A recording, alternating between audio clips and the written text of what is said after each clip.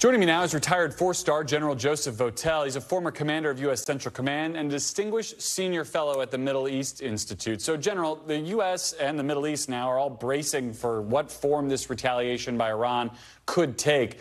Should we expect their response to come sooner rather than later? What do we know and what should we expect, given that this is a Hamas leader killed inside Tehran? Yeah, thanks. It's great to be with you. Well, I think we should be paying attention to what the Iranians and what Hezbollah is saying, and what they've signaled over the last couple of days, and again today, is that there will be a response, and that it will likely be a coordinated response, meaning that it won't be just something that comes from Iran, but will likely include other components of the Iranian axis of resistance. So that could be Hezbollah, that could be Hamas, that could be other Shia militia groups in the region that could be responding, it could be the Houthis. So we should be expecting this, and they've told us that. I mean, to that end, though, back in April, we saw how well the U.S. and Israel were able to defend against that massive wave of Iranian drones, kind of the last time we were in a similar situation. Should we expect a similar response this time around? Sort of, is that the one big punch that Iran can throw in this moment? Well, I think that's the baseline. So as I kind of look at it, I mean, this was a pretty good exemplar of how they would likely respond. So I think that is a template. But I think it's important to appreciate that Iran has learned from that. They have gone back and looked at the lessons learned from that April strike and where they could have done better, and they will likely try to improve upon that. They will look for vulnerabilities. They will consider timing in this. They will look at the volume of fires in this. Over 300 missiles and uncrewed systems were used the last time, so which were fairly effectively defeated by the Israelis and the U.S. and other partners in that coalition. So they will definitely be looking at how they maximize impact this time around. The Pentagon said today they will be making force posture moves to bolster force protection in that special kind of military jargon. What do you expect that will look like? What kind of assets need to be moved to the region? What's not already there after nearly a year of war in that region? Yeah, well, a lot of the forces that are in the Middle East are very transitory. They come in, they depart, just as we've seen with a number of our naval and maritime assets that have been in the region. So, first and foremost, the U.S. will be looking at how we make sure we protect our installations and diplomatic posts in the area so that they are protected. That's important to do right up front.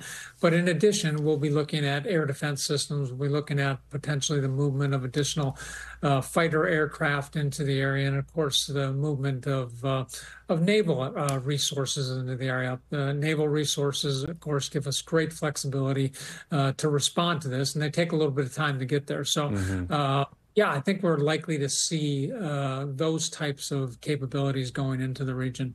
I also want to get your reaction to some of the reporting about the death of that Hamas political leader inside Tehran. The New York Times says that Israel was able to smuggle an explosive device into the complex 2 months ago. Now, Israel hasn't taken responsibility for that attack, but, somebody did it. So I guess my question to you is, what would it say about Israel's ability to penetrate inside Iran, their covert capabilities to pull off something like this?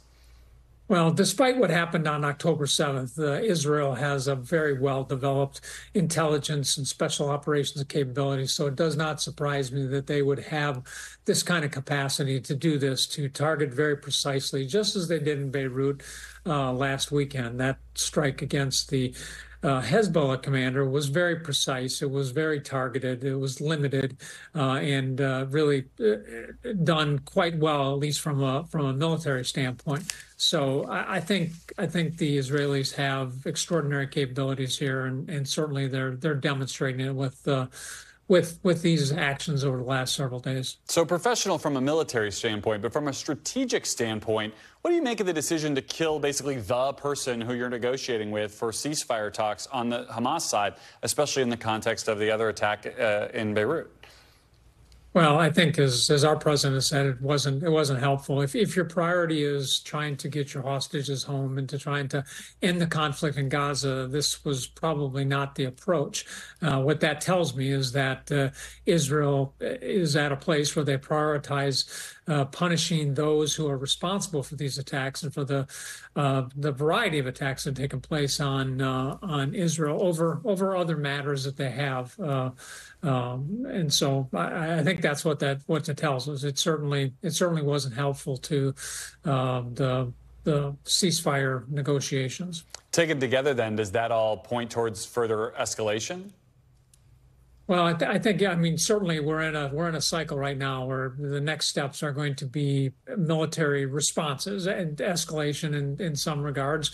I think both sides will attempt to operate in a way that is below kind of the accepted threshold that is in place now, which was really reestablished last April with exchange between the two countries. But yeah, the next set of responses and activities will be military.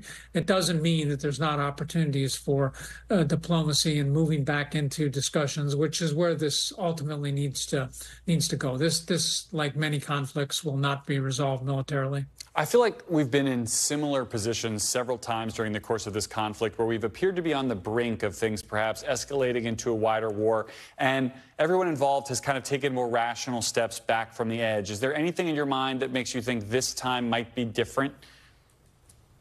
I don't know. I mean, as you pointed out, I mean, there's been a lot of twists and turns in this conflict, and each of these sides are acting in their own interests as they assess them and calculating their own risk for the things that they are doing. So I think it's really hard to project what's next. What I do think is I don't think either side, Iran and its network, or Israel, wants a long, protracted conflict, of conventional scale between both of these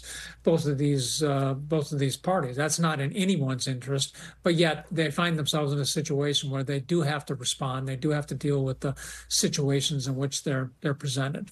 All right, General Joseph Votel, we have to leave it there. Thank you for sharing your expertise with us. Thanks. Good to be with you. Thanks for watching. Stay updated about breaking news and top stories on the NBC News app or follow us on social media.